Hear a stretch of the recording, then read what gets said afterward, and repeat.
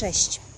Na budowie w Żaganiu już murują ściany parteru, ale ja chciałabym skupić naszą uwagę na fundamentach, ponieważ wczoraj były przeprowadzone badania nośności posadzki podłoża gruntowego. To znaczy, że uprawniony fachowiec przyjechał i dokładnie sprawdził, czy podłoże jest wystarczająco zagęszczone. Podłoże fundamentów w wyniku ciężkiej pracy naszej ekipy budowlanej było zagęszczone kruszywem, które w dobrej cenie dostaliśmy od szczecińskich kopalni surowców mineralnych S.A. Przyjechało tego kruszywa 440 ton. Ile to jest? No, to jest 17 wywrotek. Ciężko jest mi to wyobrazić, więc powiedzmy, że to było ilość mniej więcej 70 słoni albo przysłowiowych 3 wielorybów, na plecach których długo i bezpiecznie będzie stał Domy Generado w Żaganiu.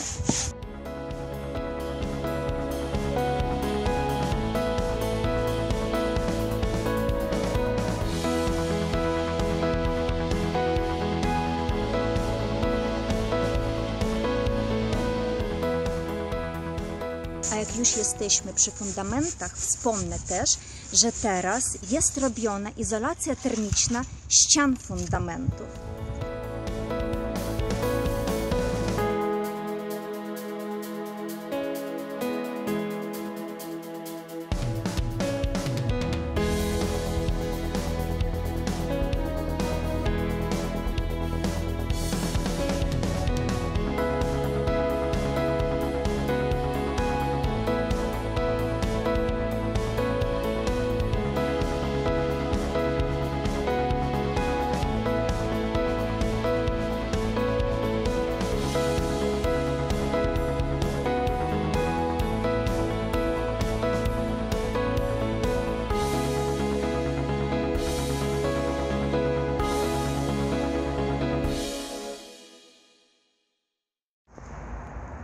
Kilka dni później z wizytą kontrolną budowę odwiedził odpowiedzialny za nadzór inwestycji Marcina Gierstun.